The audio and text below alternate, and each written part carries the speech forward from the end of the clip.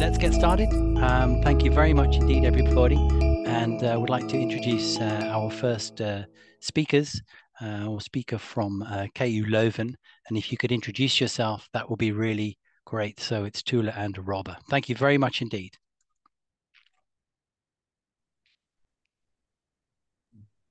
Hello, everyone. Tula, maybe you should start Yes. introducing yourself, and Okay. then I'll go second. Yes, then you'll take over. Hello, Yes. everyone. My name is Tula Verhalle. I work at the Faculty of Medicine, and my main job is to help education as I am a practical assistant. And this is why we are presenting you this virtual app. So I'm also a practical assistant, but I specifically work for also the Faculty of Medicine, but the Expertise Center of Education. So the specific things we do is really try to facilitate and look for opportunities to use extended reality in different parts of our education. Today we're gonna introduce you to one of these applications that Tula also, as she already said, like worked on too. So I think we can go immediately to the presentation now. It's at the Faculty of Medicine. We, as I already said, we have a couple of applications, and this one is actually one of the first ones we made, and it uses 360 video in a lab environment, but we'll go further into that later. So everyone can see the presentation, right? Yes, perfect. There we go. I'm quickly going to show you a part of the application first. It's a Dutch application but it doesn't really matter what gets set. It's more about like what you have to imagine. Welke reagens kan je toevoegen om na te gaan of er al dan niet reducerende suikers aanwezig zijn in een staal? Aisha, jij hebt de practica precies heel erg goed voorbereid, maar ik ga eerst eens luisteren of niemand anders het antwoord weet. Ja, Robert? Benedict-reagens, correct. En wat is het hoofdbestanddeel van Benedict-reagens? Iets met kopers. Benedict-reagens bevat kopersulfaat. En kopersulfaat bevat koperionen die in alkalisch midden, in aanwezigheid van citraationen, in oplossing kunnen blijven. En die koper 2+-ionen die gaan in aanwezigheid van reducerende suikers en warmte van het warm waterbad omgezet worden naar koper 1+-ionen. Wat er dan gevormd wordt, is een onoplosbare neerslag van koperoxidule. Kan jij nog even aangeven wat het resultaat is van de Benedict-test, indien er reducerende suikers aanwezig zijn in een staal?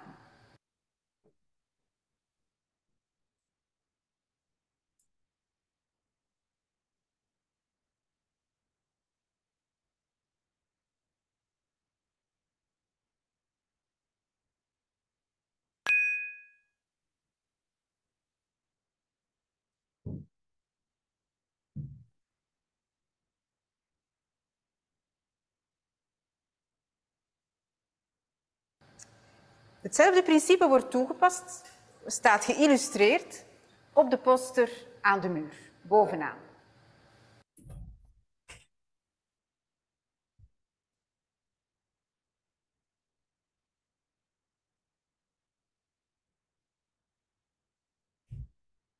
Ik denk dat jullie nu kunnen starten met het protocol te volgen dat in de handleiding staat. There we go. So this was quickly, I'm gonna pause it here. So this is a small part that I recorded myself. So to be clear, this is a virtual reality application that uses 360 video to show it, but we'll go further into this. I think Tula, there you go. I think Tula was there at the beginning of the project. I started working on it later while it was already nearly finished. So we'll have our 2 cents to say about this.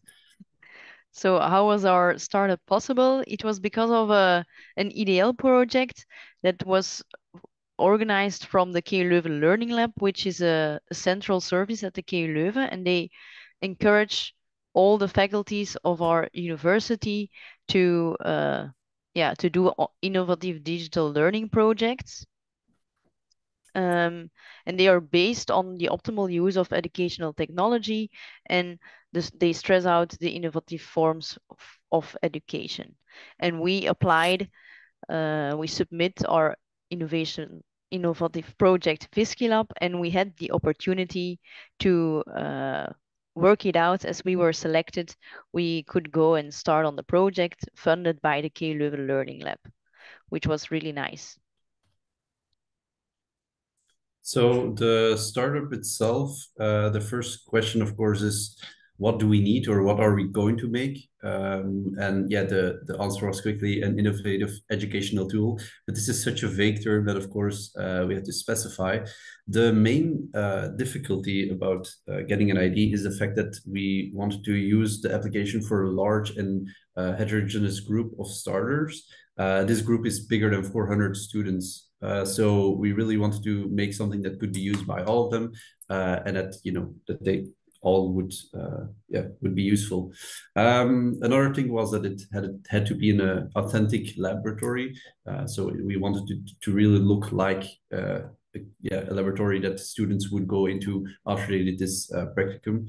And then the last thing is formative evaluation and feedback, so that the students would actually learn something, and not only learn something, but actually realize, okay, oh, I made a mistake. How can I fix this? Or what did I do wrong? The specific learning objectives were, lab safety. So it's really to make students get at an equal start level. It says there at the bottom of the slide. So make this big group of more than 400 students have an equal starting level, that when they go to a laboratory, they know exactly, like all of them know, okay, this is how you do correct waste management. This is how you do different small tests, how do you do lab safety, that kind of stuff was the main goal for this application. So how did we do this? It's always very important, and we're at KU Leuven, we're very strict about when we want to make an application, we really want to look at what is the best option. So we looked at other tools. We checked out collaborations with other universities, like maybe they have tools that we could use, or we can work together on making them. Or they have like some other practical things, courses, whatever. But in the end, we wanted to start looking at video, computer applications, virtual reality, 3D. You have all these different options. But in the end, we ended up with 360 video in VR. The reason I will come back to later. So it's the application itself was based around a storyline. So we didn't want to give the students just an application with, here are all kinds of videos of lab safety or whatever, and figure it out. We really wanted to invest these students into a story. So a kind of funny, interesting story, a murder mystery was chosen with different characters. Everyone in the classroom has a role to play in the story. And you actually have to kind of find out who's guilty, because someone tries to poison someone else. And through these tests you do in the laboratory during the storyline, you find out who is guilty scientifically then. So it's really to engage these students and to motivate them. Then going back to the 360 video, of course, we at KU Leuven here at the Faculty of Medicine, we have the option to make application in 3D. We have a team that works on this, who knows how to do it. But there is a lot of advantages of using 360 video. And one of the advantages is, first of all, we wanted to really make it immersive. But immersive in the way that it's actually these authentic laboratories from that we have here. So the best way to do this is with 360 video. We did want to make it interactive, but this is absolutely possible, as you already saw in the video before. We have these different menus that come up. Students can choose stuff.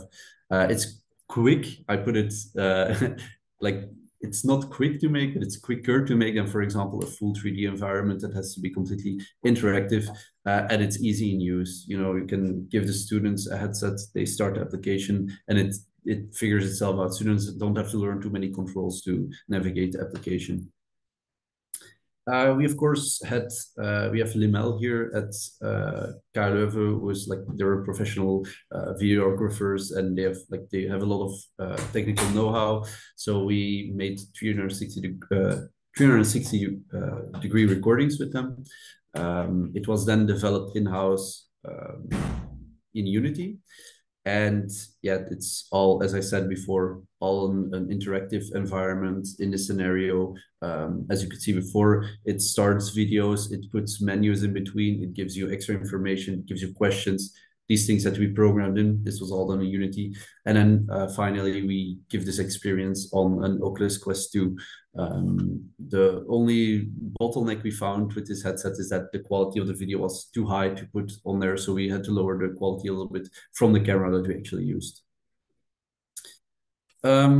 So as I said before, you have interactive elements. You saw a couple of examples. After this, there will be another small videos. You will see some more examples. But this can go from posters, as you saw before, like these images that give extra information. You have these multiple choice questions. You also saw an example of this. But sometimes we also give actual videos that are implemented. For example, using different machines or different tools in the laboratory is used with these 2D instructional videos. And then, of course, also hotspots. So, for example, you're going to see an example of this in the next video. So,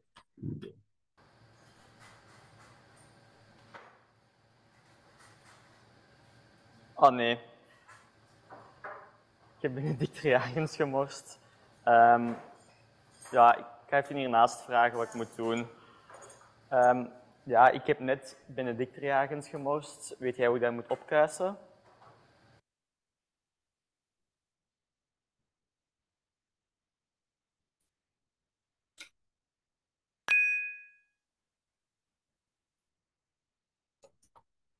Oops. As you can also see in the video, I quickly wanted to pause it. It didn't work too well. As you could see in the video, he actually, like, you get the feedback. So you answer the question. If it's correct, you get feedback immediately with, you know, why it is the correct answer. If it's wrong, you get the feedback too, of course. So. Oké, merci. In de volgende stap moeten we een halve milliliter van ons mysterieus melkstaal toevoegen aan het Benedict reagens. We werken wel voorzichtig, zodat we niet morsen zoals Maxime daar.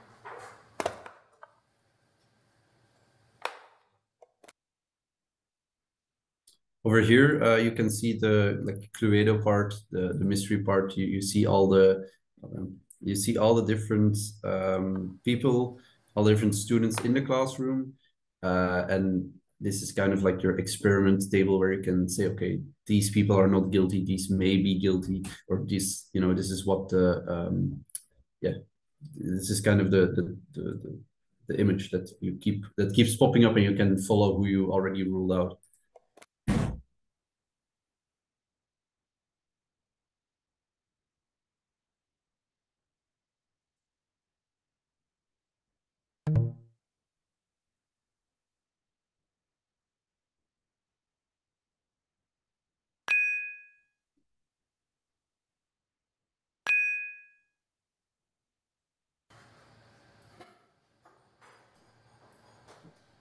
Willem, we mochten de gsm helemaal niet gebruiken in het laboratorium. Zo krijgen we nog minpunten. Willem, je weet toch dat je in een labo geen gsm mag gebruiken. Je mag die enkel gebruiken tijdens een pauze in de schrijfruimte en let er dan op dat je je handschoenen uitdoet vooraleer je je gsm-toestel aanraakt, oké? Ja. Luna?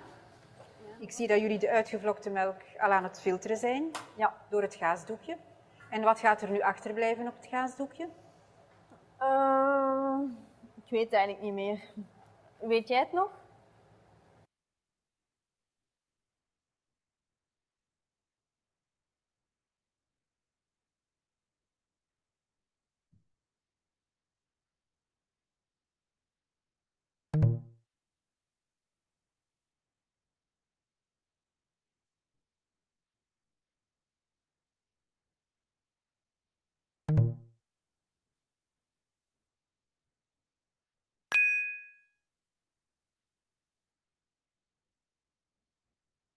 Wat heb ik toch geluk dat jij het practicum zo goed voorbereid hebt. Hè? So as you can see, there's a lot of interaction with the students. They have to answer questions the whole time, but they also go through different stages in the laboratory. So the application actually starts outside of the laboratory.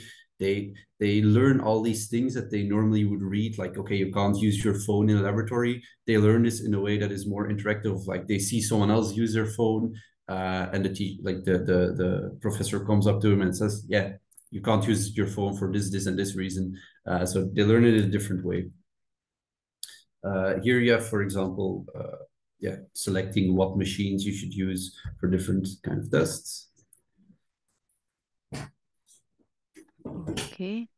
And now we will talk a bit more about how Viscilab is integrated in our curriculum from biomedical sciences. As Robbe already told you, it's designed for over 400 students, and it's situated in between two learning lines. So in the first semester, they already have a learning line methods where the students theoretically see which kind of methods are used in the lab to perform different experiments in our labs. And then in the second semester, they go through the Viscilab app so they can really see what you saw already in the video that Robbe showed. And that is as a preparation for the learning line skills, where they actually go into the wet lab of the biomedical scientists and get to know how to use these techniques themselves. They experience how to use a pipette, what is a PCR machine doing, how to centrifuge or how to vortex things. So they learn it really themselves. Then of course, after making the application is one thing, but integrating it actually in education or saying, okay, we want to integrate this in there, or like actually doing it is still a big step in between, because just logistically, it's a big task. First of all, we split the groups up. So instead of having 400 students at once, having 400 VR headsets, we split them up first the last couple of years in 12 students per group, which is still small. Now we went to 24 students per group, which is still a lot. So like this whole month, actually yesterday the Viscilab started. The whole of February, like nearly every day, there will be Viscilab being taught to students. But there is a couple of things that are very important. So first of all, VR headsets, using a VR headset is something that a lot of students don't know how to do yet, which is important that we introduce them to it in a proper way. So we have how to work with a VR headset video, basic thing that we show all our students that just really goes through every step of the process. We give each student an individual VR headset. And as Tula already said, it's always before their real life practica. So they always do it before, so they know how everything will look. There you go. Logistically, I quickly want to say one more thing about it. Logistically, it's also things like, okay, how do we make sure that these VR headsets gets to these classrooms, that they get charged? It's a whole thing that took us a while to figure out, and we're still trying to figure it out. So there you go. So in the first year that we enrolled Viscilab, it was 2021. We also did a small evaluation. So we split up our 374 students into two groups. We named them Group A and Group B. And then we designed several tests that we implement on different periods during the timeline of their OPO. So OPO means the subject that they are taught. So first, we had the pre-test. It's a test before the students actually got their guidelines, so they don't know anything about what will happen in the wet lab or what we expect them to do. Then we have a distinguishment between post-test 1 and post-test 2. So only Group A will have post-test 1, and that's a post-test in between the guidelines that the students receive on the learning platform and before they have to go through the Viscilab app. Afterwards, both groups are having a post-test 2 before they enter to the wet lab, as I already said before. And after all the practical sessions in the real laboratory, they have a retention test. And why do we do that? Why do we split Group A up in two post-tests? Because we want to see what the added value of Viscilab is compared to the added value of the guidelines that the student receive before entering the practical sessions. What do we test? We test their knowledge, their attitudes, the motivation and experience. As Robbe already mentioned, we have a large group of starters with very heterogeneous backgrounds, and that's why we want to know what knowledge they have to start with and try to figure out a way out so that every student has the basic knowledge before they can start in the wet labs. And the test was performed on our learning environment Toledo. So the pre-test tests their initial knowledge, motivation, and expectations. Then we have the post-tests. They are testing the acquired knowledge after either the guidelines and or Viskilab app and the experiences of our students. In the end, we have the retention test to see what knowledge retains after the whole process and how had Viskilab helped the students during the practical sessions in the lab. Now I will guide you through some questions to show you some differences. We have question A, B, and C, and as you can see, we have 3 different colors. The darkest blue is the pre-test, the lighter blue represents post-test 1, and the yellow-greenish is the post-test 2. So in question 1, we can see that the pre-test and the post-test 1 are quite similar results in answering the questions, while the post-test 2, after having the experience of Viskilab, we see that students has answered the question more correctly compared to previous. In B, we see that it's like a gradient that gradually grows.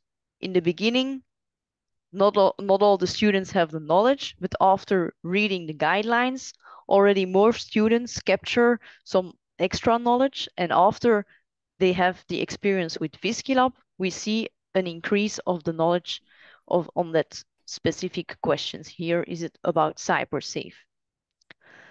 In question C, it's more a general line that you can see.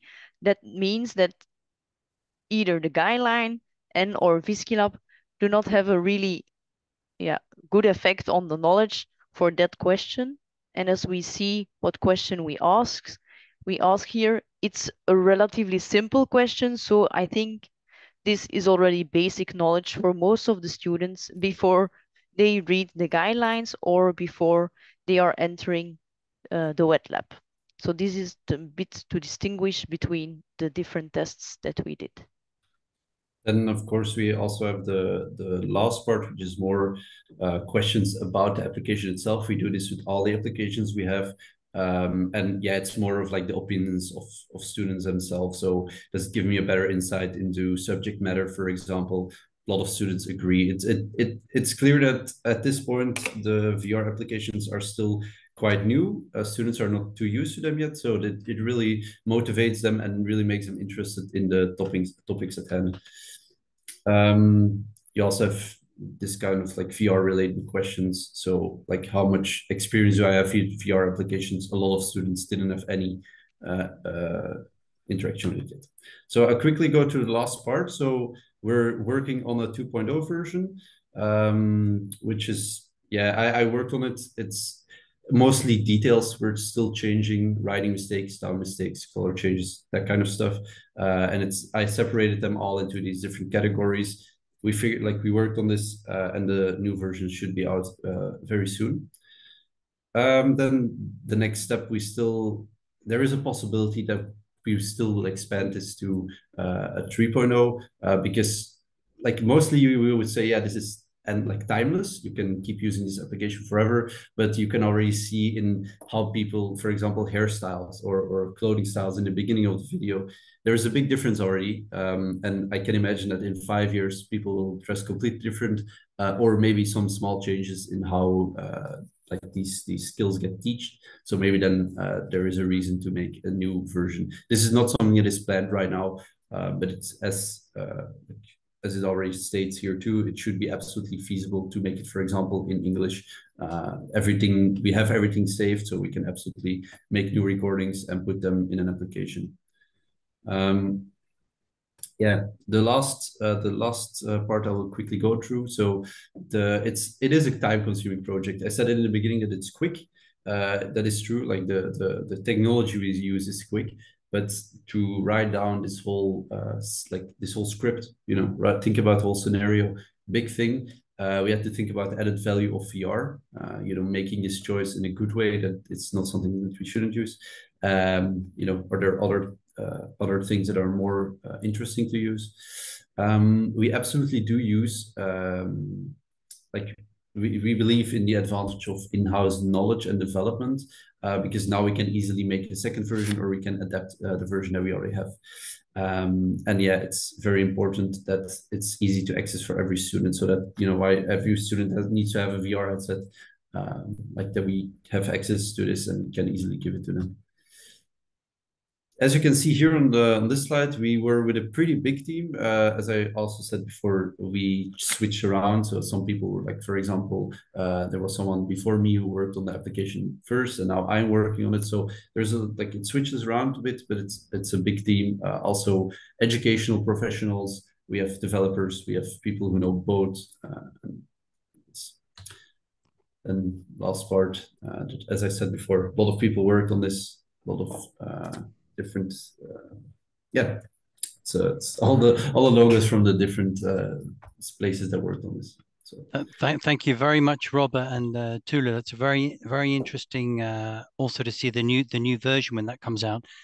You'll see there's a couple of questions in the chat, and I hope that you can just answer to those for us when we move to the next session. You should be able to access it, and if not, we'll come to those in the discussion. And then Dovie, who do we have coming up next? Have we got the same running order? Have we changed it around?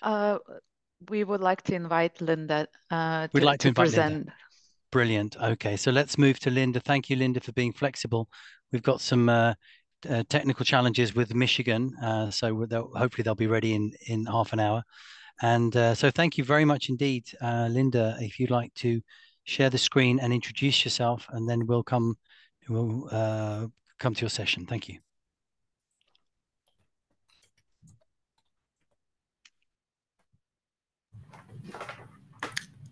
Thank you. My name is Linda van der Weg. I'm working at the University Library of the University of Amsterdam. And I would like to tell you about our hybrid learning space. I cannot show you the hybrid learning space live, but we made a movie, and I'm going to show it to you after I share my presentation with you.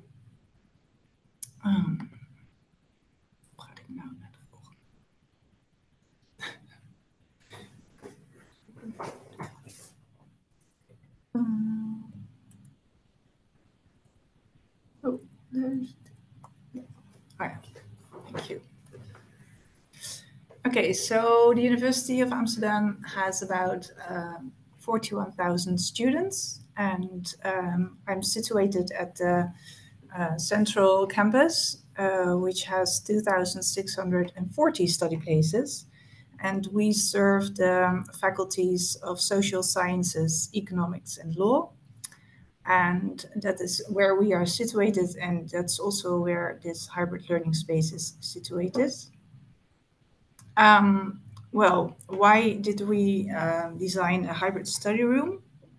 Well, that's because we have a new humanities library, which is now being built. It will be ready next year in 2025. And we wanted to experiment with different kind of furniture and purpose for the rooms. So in 2019, we actually finished this hybrid learning space in this building. But it's actually like an experiment for our bigger humanities library. Well, what is available over there is 2 large screens. We have a lot of movable furniture. So tables have wheels. Of course, the chairs have that as well. We have different kind of chairs. We also have different heights of tables. We have a lot of whiteboards. We have big ones, but also small ones that you can see on this picture. And they are very popular with the students. And we have a lot of side screens, the yellow ones, and they are being used to create different spaces in this one big space. And also there's a meeting owl to borrow at the library desk. And this library desk is on the same floor. So if you step out this hybrid space, it's only a few steps away to the library desk. And of course, the librarians, they are available for support if you need any. So the meeting owl is only to borrow for teachers. So because I totally skipped what's hybrid about this room, but it's a study room, it's a study space, but it's also available for lectures. So teachers can use this room. They can make a reservation, or the schedulers can make a reservation for this room for a lecture. So that's the hybrid part. I totally skipped it. And could you clarify what the meeting owl is? There was a question in the chat. Meeting owl. Oh, yeah, this is a technique to wow, that's a good one. It's mainly a camera. It's a camera, and it's going around 360. And the good thing is about it responds to sound. So when you're in a meeting and someone is talking, the camera goes to the person who is talking. So when you are at home and not in the physical space, you will see who is talking. It's a very good thing. So you will see in the movie, you will see the meeting owl as well. All the tables have power sockets because you can never have enough power sockets. The only thing is that because you can move the tables, it can be a hassle to get the power sockets connected to the electricity again. But if you know how it works, it's fine. But that's the only difficult thing in moving all the furniture. And students, they use it very much. They turn it upside down, this room. They every morning we have to put it all at the well, we try to keep the same how do you call it, design for to start off every day, so we have to put it back. But the students, they like to experiment with tables over there and chairs there. It works very good. So how is it being used? Well, it's well used by students. It's one of the most popular study spaces of this building. What we see is during exam time, it's mainly used for individual studying. So students just sit there in very high intense studying, although the chairs are not very good for high intense studying, but they still do this. And outside the exam time, it's being used for collaboration, and they talk. It's not a silent place, so students sit there and talk a lot and, well, experiment with stuff. So that's how it's being used. And what we do is we offer teachers to use it for lectures in the mornings from 9 till 11, and on Fridays all day, because these are the times that it's not very crowded for studying, because students, they start a bit late. But it's not a very big success yet. And that's because, well, actually, when it was finished, COVID came, and all the people that were working on it, they left the organization. So I'm rather new to this place, and together with some colleagues, I've tried to, we try to make it more known with teachers that they can use this room, because we know that teachers very much would like to, innovate their education forms, so they would want to do more about active learning, and this room is very suitable for that, we believe. And that's what they told us as well when it was finished, but they can't find it. They can't find how they can make a reservation for it. So it's in the system now. It wasn't in the system, the normal schedulers or booking rooms system, but now it is. So we do hope it will grow. Also, we try to reach teachers through our teaching and learning centers to make it more, to spread the word.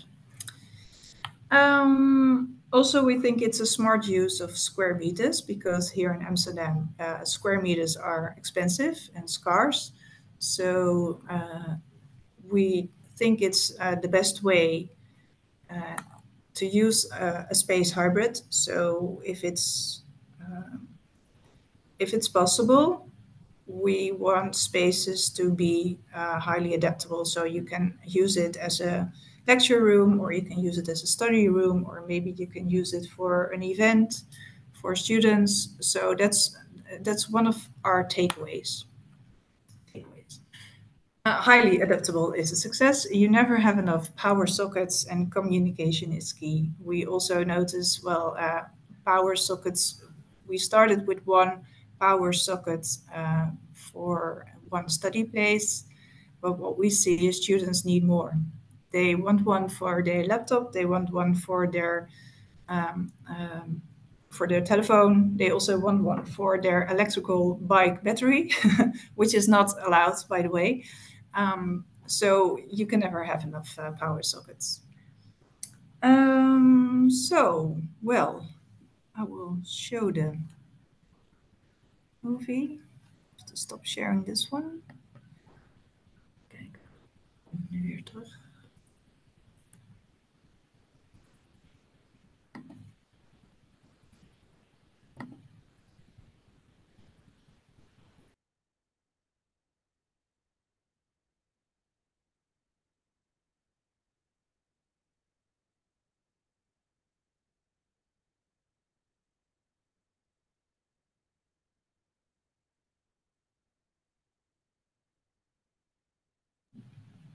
My colleague will share the movie.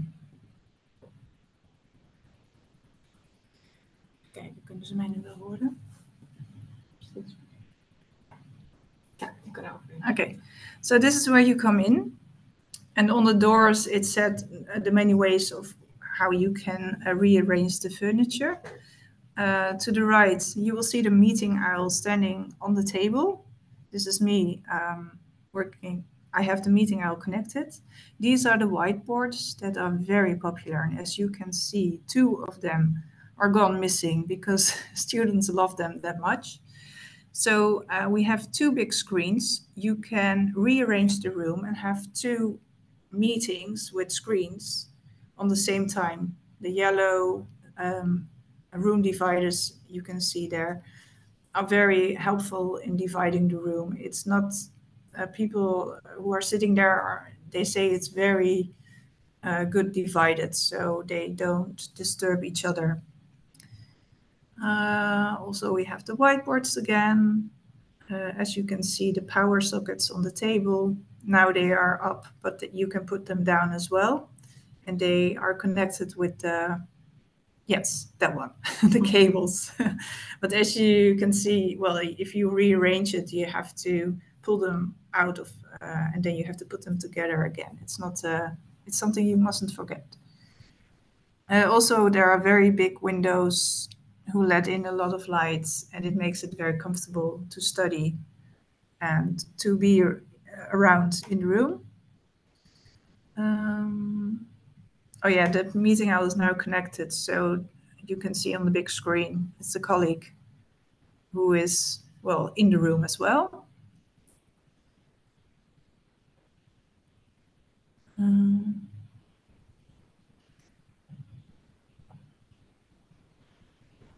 Yeah, and if you look through the doors, no, you can't see that anymore. I wanted to say that's where you see the library desk. And in the left corner of the room, we have a lot of extra, I'm not sure what the English word is. I thought it was nuts. They were called nuts. All this furniture is from steel case. I believe they call them nuts, but they are very nice to have as well. Very easy to move around.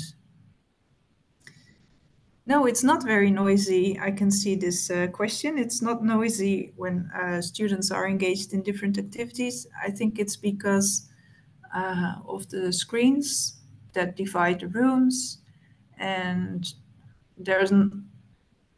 they did something to the ceiling. I'm not quite sure what it was, but it doesn't make a lot of noise. It's very comfortable for listening. Why are the whiteboards so popular with students? That's a good one. I really don't know. I didn't ask, but we do see them a lot. And also we have a lot of other project rooms on this floor as well in the library. Project rooms are also very popular, and we always have whiteboards in them. And they write a lot on the whiteboards. Every morning we clean the whiteboards. It's a low tech solution, which is very popular. That's all we know. And I'm not quite sure why the small ones are very popular. I don't have an answer to that. So I think, just checking, is there something else I wanted to say? No, that's about it. So I had one question for you. Thank you very much for the tour. Somebody thinks, great, we love it, we're going to set it up and do the same thing. What advice would you give to somebody based on your experience, what you've learned? What should you definitely do? What should you not do to set something up similar? Well, I would say you would have to proactively meet with teachers from the start to let them help you think how they can use it and how the process must be when they want to use it. Because that's the one thing that is missing, I think, right now. So I would advise everybody for that. So if I understand that, you've got a new facility, students are using it quite a lot, teachers are struggling to find it or to get it booked, and then also quite how to use it. Are there some teachers who have been using it? And if so, what Yes. types of lessons are they using for that? What are they doing in this space? From what I've heard, because I wasn't there when they used it, but it's more the teachers from economics and business, and they have to do more like practical stuff and in groups, working in groups. So the teacher gives the students an assignment to work in groups, and then he walks around like the way they do on primary school here in the Netherlands. So that's what I heard. So it's more like a working group, they call it here. Yeah.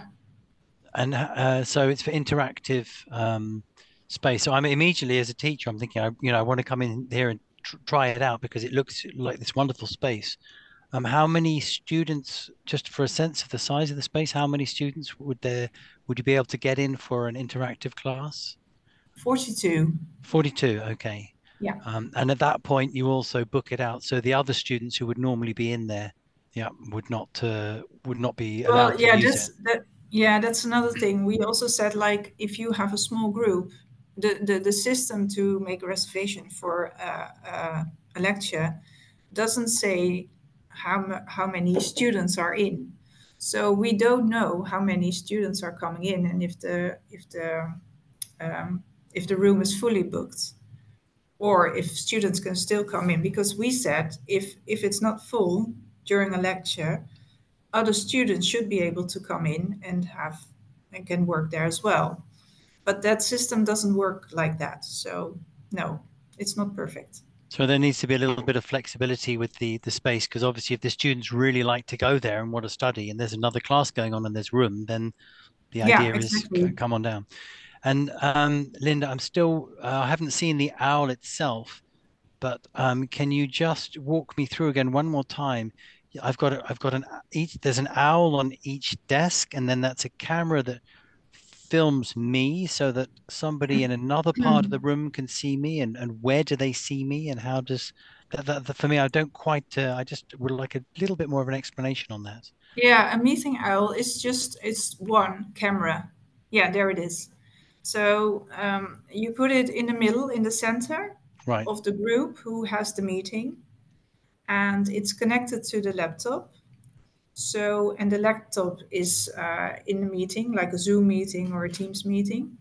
So on the screen, you see the people who are on the big screen, the person, she's not in the room, but in the right corner at the bottom, you see the ones who are in the room. So the ones who are in the room, they are around the meeting owl, and if a person in the group in the room is talking, the camera is turning to the person who is speaking. Right. So through this, you can connect somebody who's outside in another space. You can Yes. connect them back to, yeah, okay. And Yeah. then they're able to interact with people who are in different locations in the room, and the camera selects if they're talking, it points them out. Okay. So it's Yeah. actually it works very good for the person who is not physically in the room, because then they can see the person who is talking in the room. So you can also, as a guest lecturer or an expert, you can come in and then you can have a discussion with a bunch of people in the room. Yes. And then if somebody speaks, then the camera will go to them. So Yes. that sounds, I'm going to have to get one of these. That sounds pretty good. Yes, it's a very good item. Yes. Yeah. I'm just looking here to see, are there other questions, and how we're doing with time. Dovey, where are we at with time? We've still got a few minutes. Should we see if there's any other questions for Linda?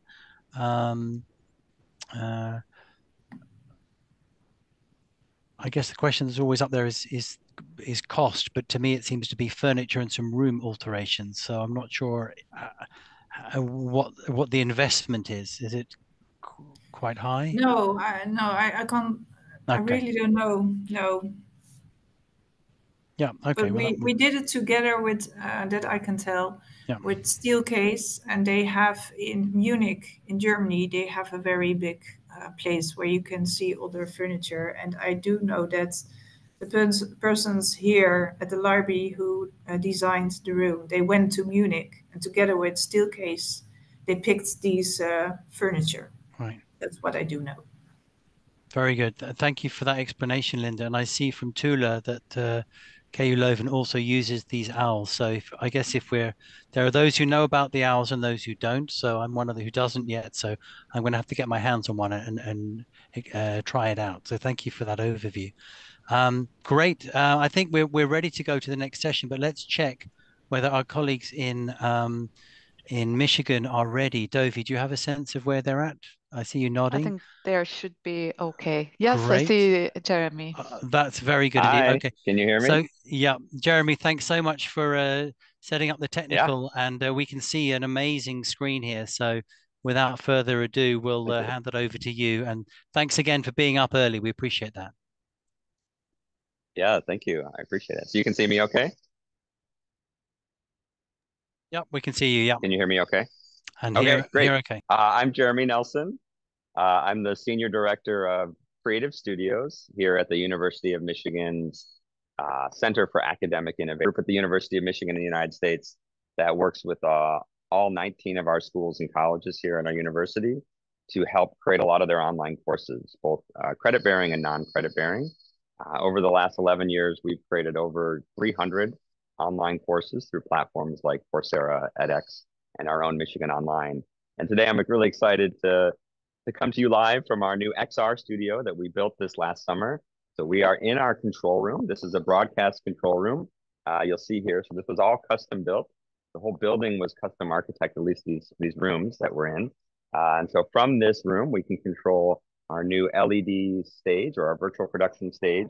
So down here, we have our, kind of hard to see, but we have a whole lighting control system We have a DMX lighting grid in there that we can control and automate. You'll see a little bit of the automation when I show you as we go forward. We have a color correction monitor here. So here, as many of you know, the camera can see different colors than our human eye. And so everything that gets rendered out, final edit, we want to make sure the color correction is right from here. We have a full switching board, so we can switch between different camera angles and different media. This is Chamela, our virtual production producer. He's been working with us to get many of these pieces set up this morning, and a couple technical difficulties. We have a workstation here where someone can plug their laptop in and they can connect in and provide some video feed here. We are using this software back here called Disguise. So this is based out of the UK.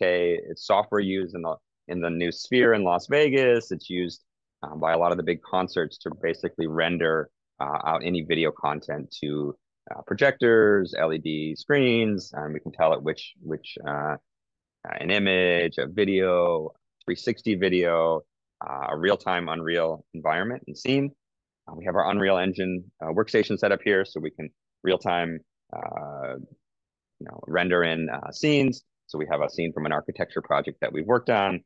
We have a sound mixing board here, so we can take up to 8 channels of audio. And so now I'm going to move us into the studio. So this is our control room. So we're going to walk through here. We're going to go into our XR studio. And so this was all custom designed and architected. We are actually in a building that is under a parking structure. So we have cars that drive over the top of us. So we had to do a lot of acoustical testing, some vibration testing to make sure there's no noise transfer and vibration transfer. Thankfully, there aren't any, which is great. So we worked with our architects to design this space. These LED panels that I'm going to show you in a little bit have a lot of heat they put out. So we had to upgrade the HVAC system. We had to put in large cooling vents. So you see these large tubes here. We needed a lot of cold air, but we needed it quiet so you don't hear it when we're recording. We have these large vents here that blow cold air in and drop them out back here. So if you want to come into the studio, I'll show you a little bit around. We have 4 cameras that are set up. You see the LED screens behind us. So each of these cameras have a full tracking solution on them. So these are red Komodo cameras. They have a tracking system on top that tell the system where the camera is in 3D space. So we kind of think about it like a GPS for the room. So as I move this camera around, the images that will show on the screen here render from the proper perspective. So how they work is there are these dots on the ceiling. It might be hard to see, but all these little dots around, they're in a random order. Basically, this sensor on the top of the camera bounces off those sensors and basically tells the computer system where it is in space. So we have a camera here. We have a camera with a teleprompter over here. We have a jib that we can get some interesting shots. And we have a mounted camera up in the ceiling. So we have 4 cameras that we can access from. You might have noticed we had a piano over here on the side. So we are doing a production where we can bring live props onto the set and give us a little bit of depth and perspective. So we're storing the piano for now. But now I'm going to walk on to the LED stage and show you what this is. So we have an LED floor, and it might be hard to see there. So I'm going to turn this on. And so we have a full LED floor, 5 walls that wrap around us here. And so there are about 187 of these panels. Let us render different types of images, different types of footage. And from here, if you can see, so this is what I'll stay in the light here. So this is one of the panels.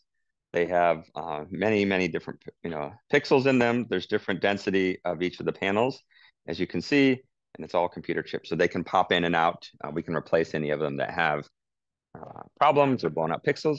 I'll knock on wood. Luckily, we don't have any of those yet. But the floor is actually a different density than the walls, because many times we're not filming the floor, or it doesn't need to be high resolution for the presenter. It's really for the presenter or the faculty to be standing here to know what they're going through.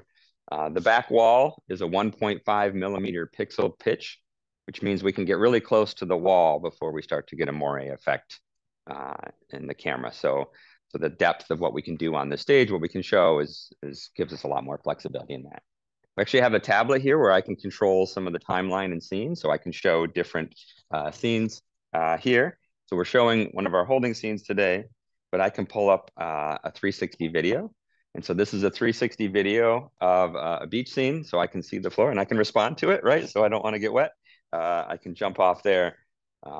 Depending on the need for the course. Let's say we're doing a course on climate change and rising sea levels, we could bring people into these environments that we haven't before. We actually had some faculty in our School of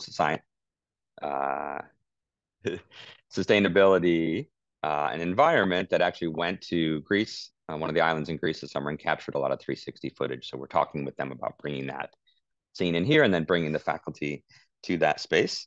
Some of the work we've done today, we have faculty in architecture that are built a VR application for construction architecture. So you see over here, this is our faculty where we've been recording him talking about some of the ways in which materials, and in this case, wood, how it's constructed, how to make plywood, how to make it fireproof, safe, things like that. So we've filmed him on the stage inside of his VR environment, his Unreal environment, that now he can use in his class to describe the lecture and show the students what's happening before they go into the lab. So we have a VR lab on campus that students can go into and try out this VR experience, but we can also use that material or that environment in another case.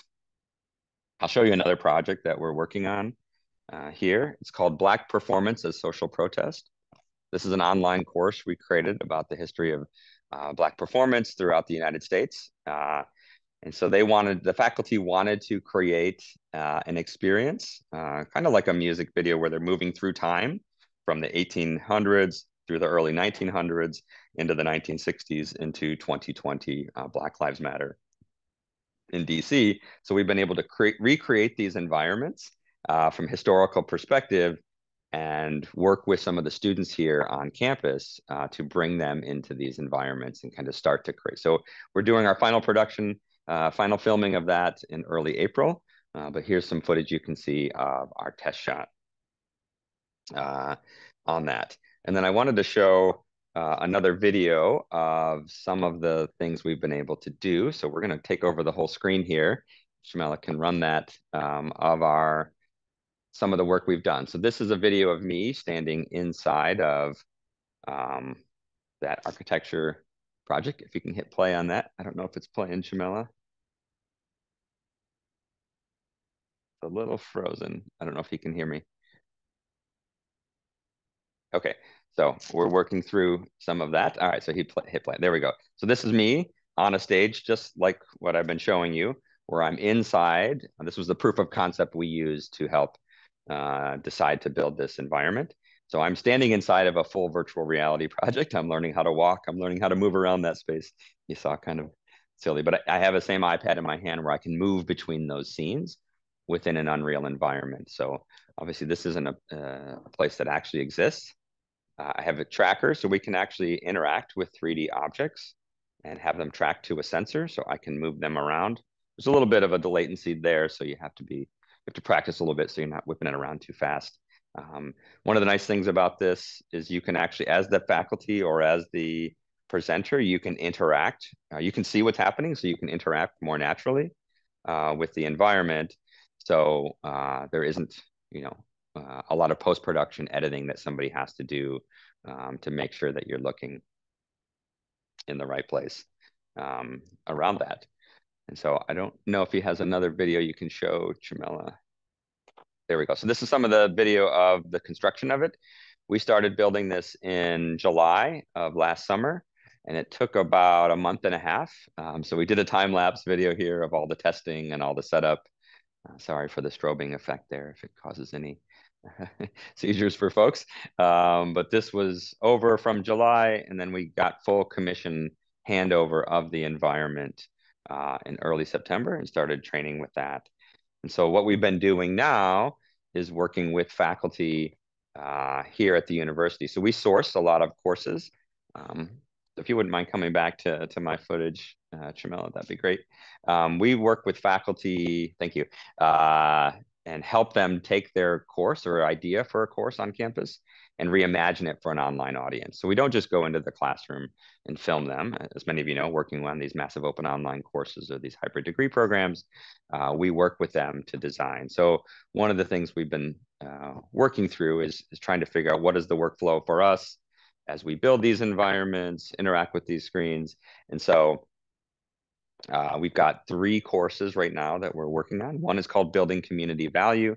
This is with faculty that teach about real estate and communities like in Detroit in the United States. We're helping the community kind of rehab and build back and buy back their environment. So we're going to have some scenes where we're in these city blocks before and after renovations have happened. So we'll be able to bring them into that environment here.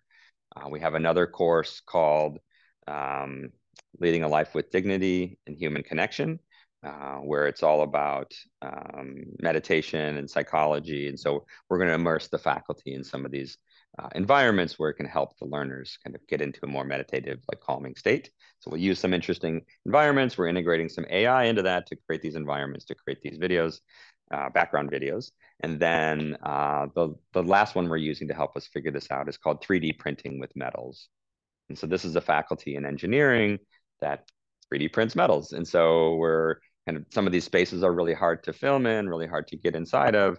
And so we'll be able to go capture those scenes and kind of bring them here, or we can bring a 3D model onto the scene where the faculty can talk about it. So it'll be a combination of doing some of the videos here on the stage, and then we're also integrating mobile augmented reality into that experience. So the learner will be able to 3D print something on their phone, and they can see some of the challenges with that, where some of the stresses are, and they can have a more interactive experience. Yeah, so we've just been really excited to build this, to figure out how our team works with this. I had a great crew with me this morning. Eric and Sean have been helping operate the cameras and make sure everything runs smoothly. And Shamella's been furiously running around behind to make sure everything's running well. So it looks great for you. So yeah, I just really appreciate the time. Thanks for being flexible and moving this around. Some of these systems need a little bit of time to wake up in the morning. So thank you so much. Yeah, thanks so much for that overview. You can hear me okay?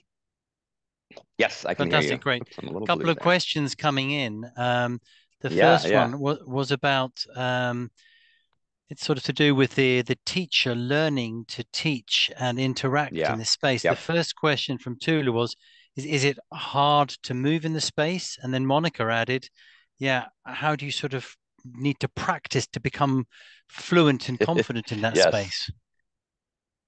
Yeah, so some of it, like if I look over here, right, I can see this screen, so I'm pointing at it. So that's not too bad, right? I'm more natural to move around. We have a tracking system, so I have a little sensor right here. So as I move around, the lights will follow me, stay with me. And so you just kind of, we have a monitor right over there that I'm looking at that I can see myself. So there's a little bit of kind of reverse perspective in my head. So I got to know I got to stand maybe right here. Maybe I'll have a mark on the ground. We can do things where we light up the floor, but since you see the floor, I don't want to light up a square there. So I have some marks down here.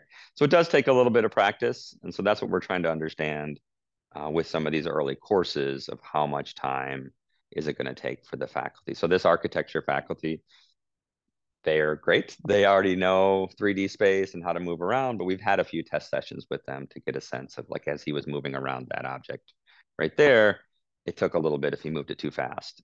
So depending what the design element is in the course, it will take a practice session or two. And so we're really trying to figure out what is the added pedagogical value to some of this, and what does it make sense in terms of like how much effort and how much practice time needs to happen for the faculty. Yeah, it's a very interesting, Jeremy, when you talk about the pedagogical value. Maybe we'll come to that. Before we get to that, I just had a question on from Fleur in Amsterdam about the amount of time it takes to make one of these new settings for a new lecture. You know, for the lecturer to make the course, and what's the timeline on that? Yeah, so if you think about normal video production, if you did green screen, we kind of think about this as like green screen on steroids, right? And so if you were to do green screen, you know, you have to, like, you know, film them, make sure the lighting's right, make sure they're looking in the right place, and then spend a bunch of time in post-production. So If it's just a background, we've been able to turn that around pretty quickly. Like if I bring up this scene, like we were able to download and find this 360 video, or just a video actually, of the beach. And so this is pretty fast to do. I would say, we can do it in a couple hours max. What takes a lot of time is the lighting, because you want to light the presenter for the environment. I'm not really lit well for this type of environment, right? Obviously it looks fake. Maybe it'll always look fake, but we try to make sure the lighting looks a little more natural to the environment. So that we're finding that takes a bit more time. If it's a full 3D environment, that does take quite a bit of time. We do have a 3D artist on our team. We have 2 Unreal developers that have been building mostly VR experiences. And so now we're pointing them at building these environments, building these scenes. We have a great architecture school here. We brought a class through, and all 40 students raised their hand and said, "Can I come work here?" So we've hired 4 of them, and they're working through different projects right now. We're creating some digital twins of part of campus. We're out LiDAR scanning one of our theaters. We have a theater course that wants to kind of bring the faculty into these parts of the theater that you couldn't normally go, like up in the catwalk area or kind of backstage in certain places. So we're still figuring that out. That does take a lot more time to build that full 3D environment.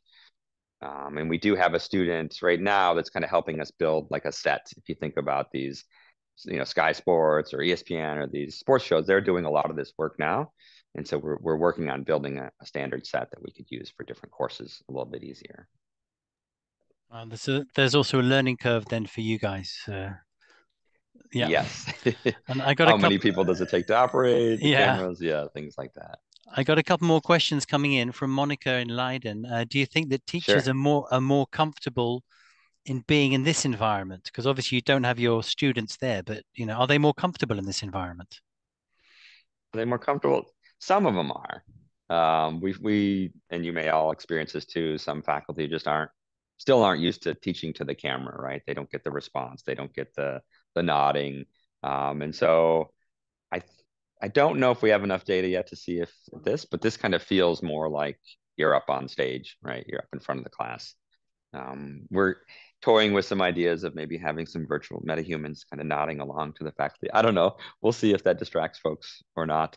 I had another monitor up here that was showing my feed and it was glitching a little bit. So I had to turn that off because I kept getting distracted, seeing myself not move naturally. So I think some will do better than others. So these faculty over here, these are our voice and theater faculty.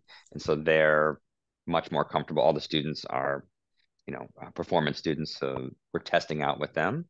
What are some of these challenges or opportunities? Fantastic. I see 2 questions. They're sort of overlapping a little bit from Tula in Leuven and Rebecca in Manchester. One is about, is the room already well known? Is it being used a lot? And the other one is, how do you promote this space within the university? So how do you, a little bit like what we had with Linda in Amsterdam about, do people know it's there and how do they find it and book it? Sure. Yeah. So it's always an ongoing thing for us to kind of market and describe our services. We held a bunch of open houses last fall when we moved in. So we renovated an entire building, about 47,000 square feet. I'm not sure I'm calculate that into meters. So we have about 110 people on our larger team. And so we held a number of open houses. We renovated the entire building. We built 6 studios. So this is one of 6. It's not really open for just anybody at the university to come use it and book it. It has to be within one of the courses that we've funded. So we have a model where faculty pitch us on ideas and then we fund those projects. And so once you've gotten into our funding cycle, we've approved your course, we thought about, you have to list what are your learning goals and objectives? How is this differentiating? What is the impact this could have? How can this support pedagogy? So there's a whole process that faculty have to fill out before they engage with us. And so now we're starting to think about, if it's a full course, that course may have 15 to 20 hours of video content, a 12-week course. We're not going to film all of that here, but where in the course design does this make sense? So we had just launched a course called Rocket Science for Everyone. And unfortunately, our studio wasn't ready, but we had been talking through ideas. we might do in an iteration of placing the faculty in the rocket, placing them in orbit, but where in that course design does that make sense to show that? And where do we just need to practice to get better? I love these I don't know if I ideas. completely answered the No, question, no, but you yeah, did, because it's I think there's two things. One is there's this sort of protocol. Obviously, the time and the space and the engineers and the camera crew, you need to make sure it's approved, because you can't just walk in right. and use it. So that those Right. criteria for the program and at what point, that's a very, I don't know if that document is public, but it would be interesting to know what some of the criteria are before you say, okay, you get the green light. So that's that's Yeah, one they're question. public. I mean, Yeah. our calls for proposal, I can share that link with folks, like how do we evaluate? And we just did sometimes we do more targeted calls. So we just did a call for short form generative AI content. Right. So we actually got massive response. We're creating 36 of these short form courses. So they're 2 to 4 hours in length, but incorporating generative AI into our law school, into our business school, into some of the anthropology. So we're getting a lot of folks that hadn't engaged with us before, which is pretty exciting. So that would be interesting to see the call for proposals. I know there's a lot of people here who are supporting, if we look at the poll from the beginning, who are supporting the facilitating of these spaces. I'm sure they would be interested to see that. Sure. The other aspect I noticed is I'm just smiling the whole time. I'm like, this is so much fun, Yeah, it's so it's pretty good. amazing. It's so good that there's this sort of creative energy, and you're like, how crazy can we go? And it goes from very sort of formal, static, one directional videos to a sense of like learning can be fun again. Is that how you see it, or what's your Yeah, thought on that? I think so. I mean, we've been doing a lot of like showing people what's possible and then getting them to think, because you know, they don't know what's possible. We don't really know what's possible. We actually had that architecture faculty push us on a few things. He wanted to do this like kind of forced perspective look, and we're like, we don't think that's going to work. And then he's like, let's try it. And so we had a willing partner in him to kind of try this out. And his team did all the building of the 3D environments and models, so that helped us kind of iterate quicker. Yeah, I can see. We've had a lot of interest yeah. from our development fundraising groups on campus to kind of come here and do fundraising. So we're exploring that. We're mostly focused on teaching and learning. So we want to balance that, but make this technology available to the folks. We have a lot of students. Actually, we're hiring a lot of students in to help us with the production, learn the different pipelines, and so giving them opportunity to access something that's maybe they don't think in Hollywood or somewhere like that. Yeah, so that it was a question. I see people are just responding very positively, Jeremy. You can't see that, but there's people are thanking you for sharing it and inspiration. Yeah, of course. Sure. The pedagogical value, because this is all really fantastic. These are all the bells and whistles, and I think most people watching in today are like, wow, we'd love to test drive in this space, and we'd love to have this.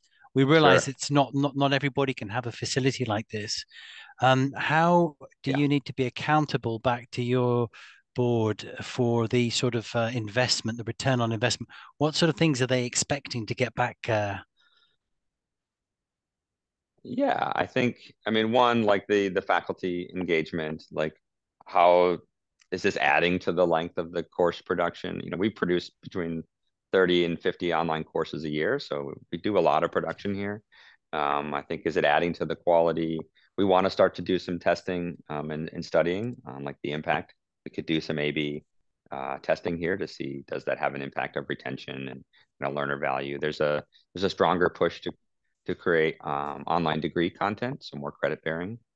A lot of what we create is in the open space, in the MOOC space. So metrics we're looking at is like, how long this is adding to our production time, what's the faculty experience, how many more staff does it take to operate this, and are we able to create content we couldn't do before? Could we take someone to Greenland? Could we bring them over? I took some footage on my phone at a sporting event. Could we bring things like that? People are now outsourcing content when they're taking these on location shoots. We'll see.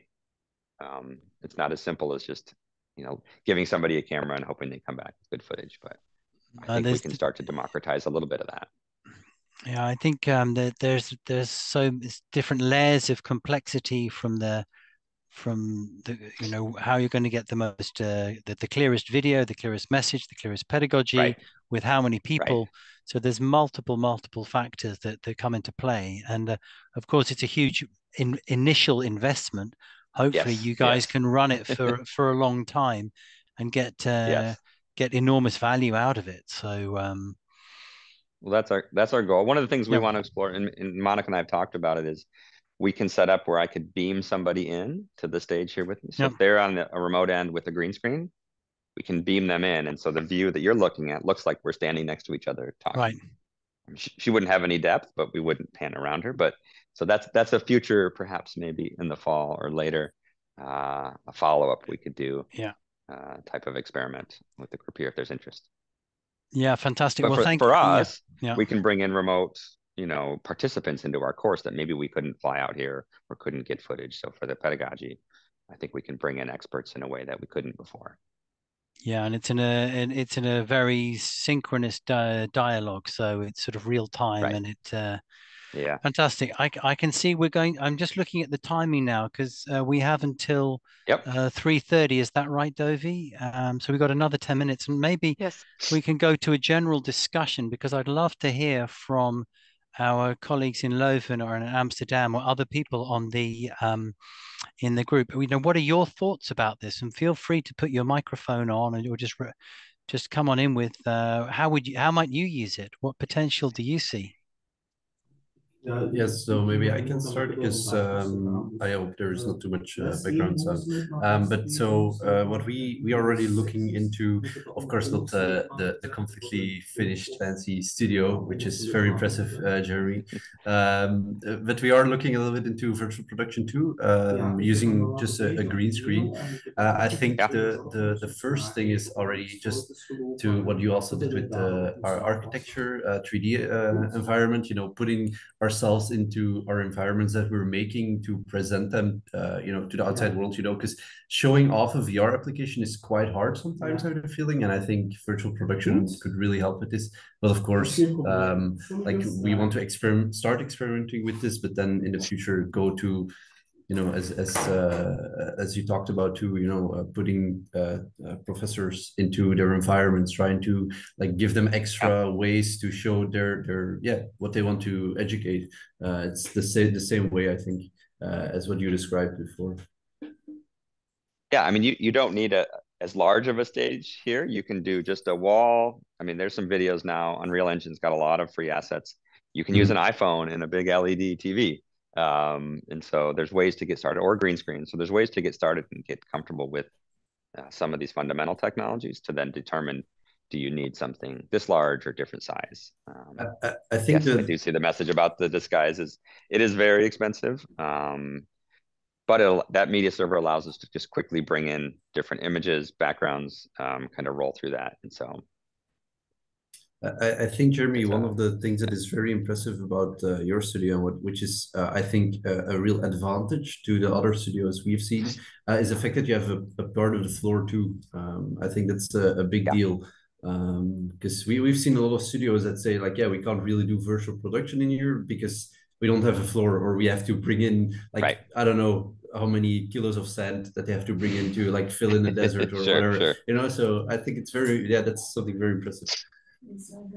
Brilliant. Thank you for that feedback, Robert. And I don't know if our colleagues from the University of Amsterdam, Linda or Fleur, if you want to comment on what you've seen, or comment on how it makes you reflect on the spaces you have and different overlaps there might be.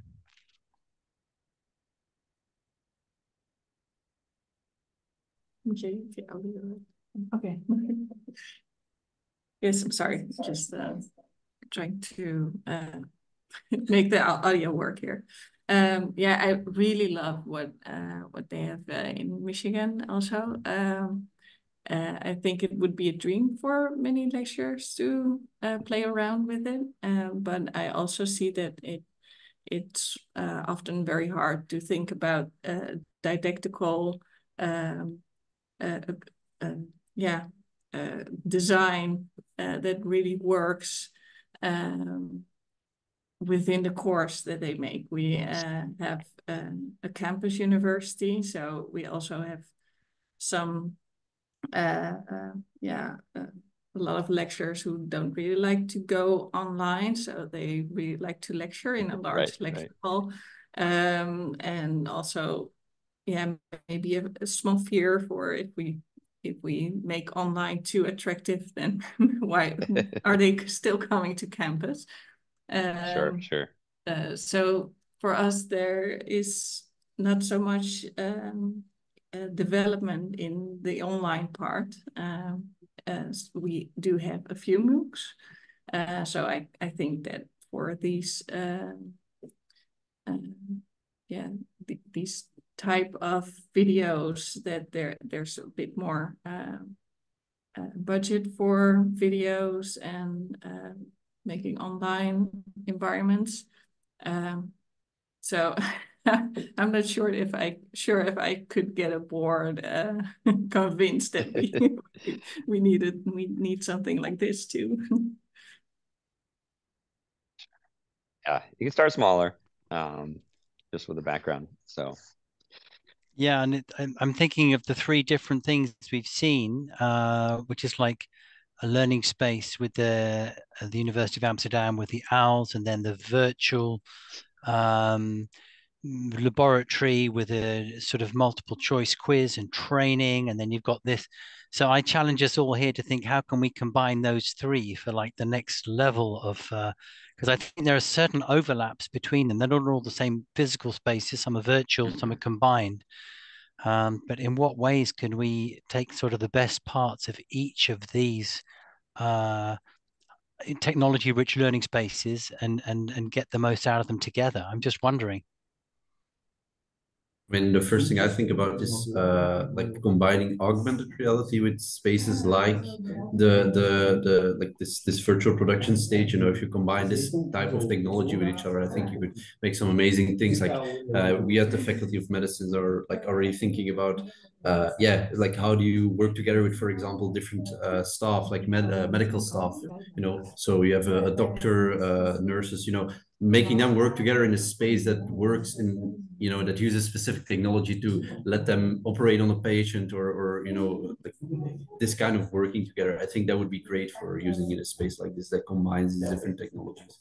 So collaborations across time and space. Fantastic. I'm looking at the time, guys. We're gonna wrap it up on time. Dovi, before we wrap it up, just please give us some feedback in the chat. What was most interesting? What stood out? What ideas have you got from today's session? That would be really good to get some just provisional feedback from you guys. Just take a moment for that. And before we get to the wrap up from Dovi, I would just like to really thank our presenters very much, the guys, the whole team in Michigan, for getting up early, managing to break the bandwidth somehow and get your servers and your machines up and running. We're really glad it happened. To our colleagues in Amsterdam and also into Leuven, for sharing very different perspectives, but I think in the middle there's quite some overlap. So really appreciate your time and input, and we'll